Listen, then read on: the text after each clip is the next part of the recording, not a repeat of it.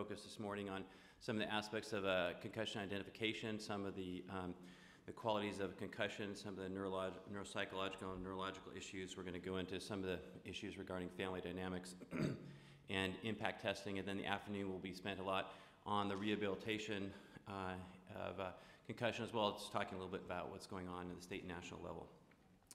So we'll go ahead here and let's see here, my presentation.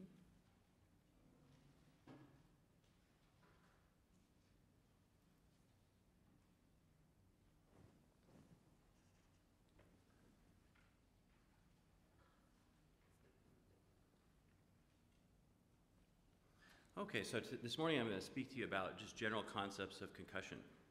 And as we realize, concussions occur more often than we used to think they did. Young athletes are certainly at risk for this, and the sports that they tend to participate in are often contact, and they're learning skills as they're developing, and oftentimes they bump into each other, cause problems, and they can be relatively aggressive. This can all be associated with concussion. Unfortunately, there's much variation in healthcare providers managing of these problems. So we're really trying to standardize at this time, and it's really hard to study things that aren't managed the same way. We are finding that new and emerging technologies often lead to some evolution in our understanding about concussions, and so we're relying upon some of that data to really modify how we deal with concussions these days. And like most problems that we see, it's really the tip of the iceberg, of course. Many of the reports coming out of the NFL and the NHL give us some idea about what's going on with athletes who've been participating in sports for quite some time. More commonly, though, athletes on the high school level are being subjected to concussions, and they're not really being identified or getting the press that other athletes are. So it's really important that we do deal with the athletes on this high school level, and that's where a lot of our focus is right now. In fact, in 2008, the OSA Medical Advisory Committee really focused on this issue because it had been an international issue that really wasn't being dealt with on the local level. In 2008, we established a statewide concussion management program, which we called OCAMP, and it established a statewide network, and I'll be talking more about this later. But basically, it was a great combination of resources between the medical community and the high school sports community. And in a sense, we've broadened that coalition. And then we'll talk a little more about this in the afternoon. But basically, the Oregon plan is focused around 3 regions: Portland, where we're the regional consultation here at OHSU, and then in Eugene, the Slocum Orthopedics and Sports Medicine in the center and Bend. And we'll talk a little bit more about this, but basically organizing this around 3 general geographic areas and then some satellite locations, but really trying to provide some expertise to those in these regions that they may not have in their local communities. So the next question is really what is concussion? And concussion is any traumatic brain injury that interferes with the normal function of the brain. And of course, there can be many things that can alter brain function, but what we're talking about here is really, what happens if you hit your brain or have a deceleration or acceleration type injury. And really, it used to be called dings and bell ringers, different things like that, but really, any hit to the head is really a concussion, and whether it's mild or not, we now know that that can be a significant brain injury. And many people used to think that loss of consciousness was kind of the hallmark of concussion, but now we know that only about 10% of concussions involve loss of consciousness. And some of these things we'll go over a little bit just to drive in some of the key points, but that is one of the key points.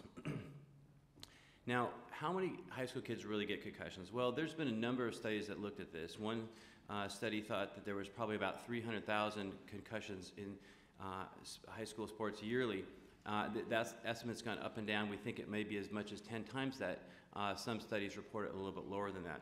But typically it's about 9% of all sports injuries. And if you account for that, it could be anywhere from, say, 700 to 2,000 head injuries in Oregon high school athletes a year. And then it depends on participation, of course, and the more that are participating in the high-risk sports, the more likely.